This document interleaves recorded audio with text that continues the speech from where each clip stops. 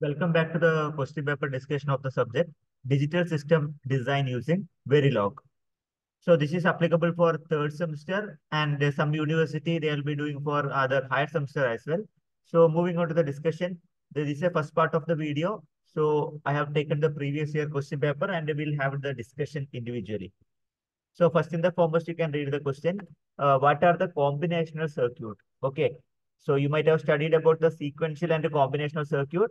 In the combinational circuit, normal gates. Okay. Then like adder, subtractor, those normal circuits are generally called as combinational circuits. And give the example. Some examples you can give. Half adder, full adder.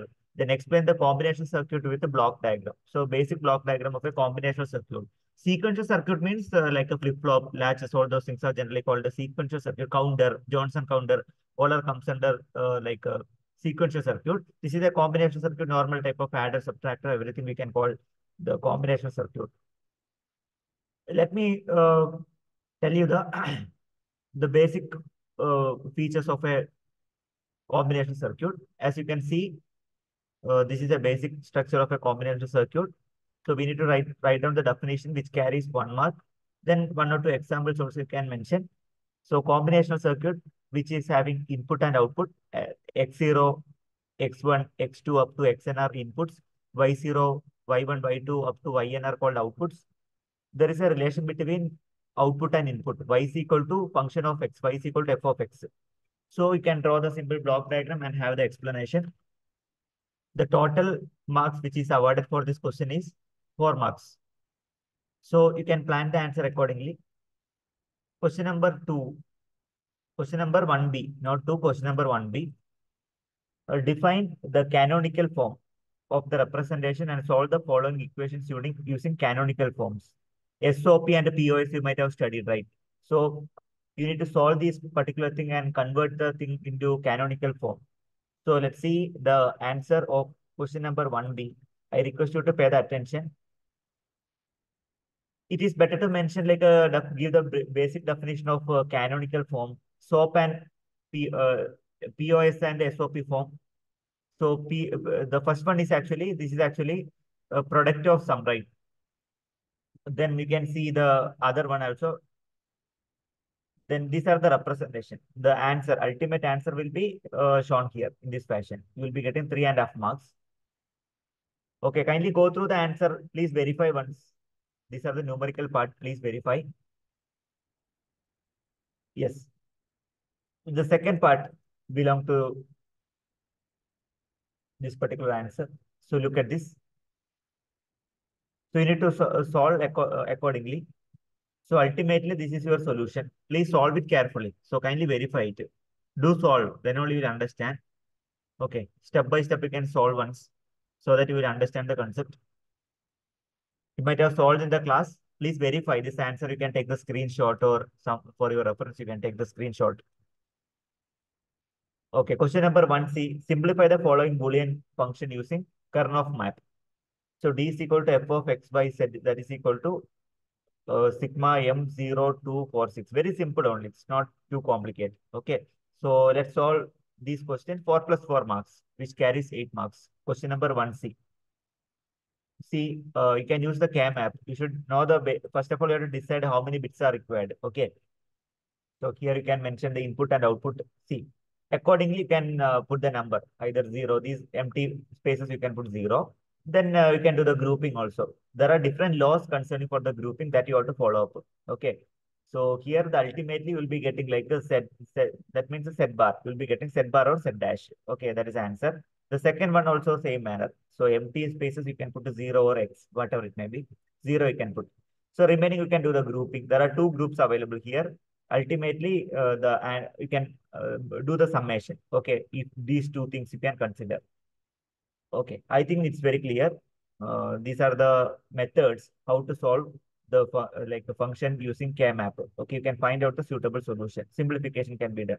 Question number 2A, define K-map, solve the following using K-map. Define K-map, question number 2A. So definition, it carries 1 mark. Okay, so again, there is a simplification. You have to decide what is the total number of bits required. Okay, you have to decide because 16, up to 16 you have to make, you have to take care. Question number 2A, look at this. So from this particular table, you have to follow the rules how to form the K-map. Okay, then do the grouping. Okay, so different groups. How many groups are there? One, two, three groups. Accordingly, you can get the answer. Okay, you mark the particular group. This is one group, two groups. Okay, like this. These are the two groups, not three groups. Two groups you can make, and you can get the like the solution. Very easily, will be getting this much of marks without any like second thought. You can directly move on to this particular question without any other second kind of thought. Question number 2A2. That is again I have to solve. Okay, same method, same method. Okay. So same fashion, like first of all, you have to fill the table. Okay. Then wherever the things are there, you have to put one. Other places you can put zero. Then do the grouping. Here some separate groups are available. This is a common group. Apart from that, like this also they put the group. See, look at this. This is another group. Correct. So like that, there are three groups available. So that therefore, the answer will be like C bar, D B bar plus A bar, D B bar. Like that, you will be getting the answer. I request you to verify once. This is a method. Very clear-cut method is already given. Accordingly, you have to solve and identify. Okay, I think questions are clear to you. Now, question number 2B.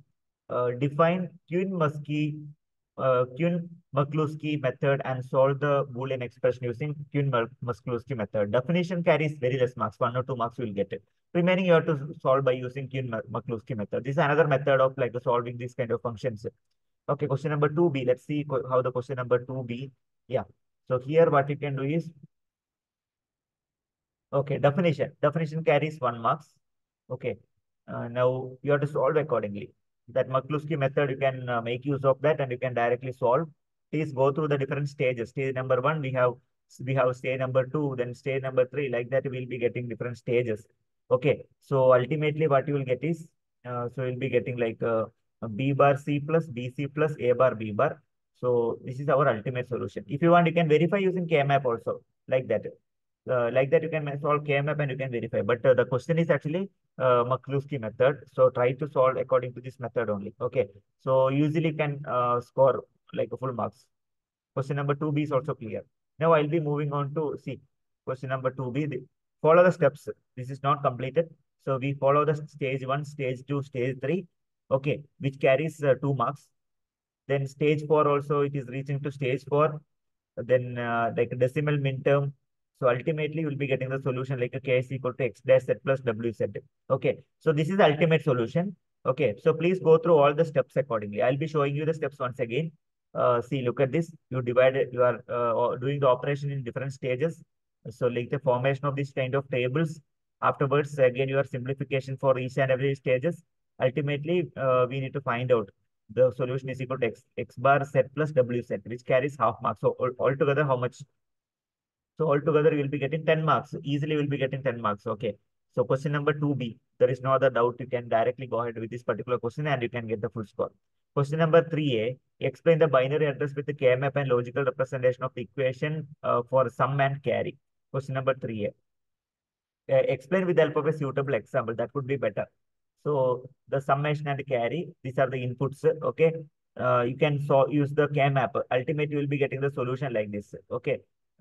Xi, like, so you can get the solution in this fashion. Okay.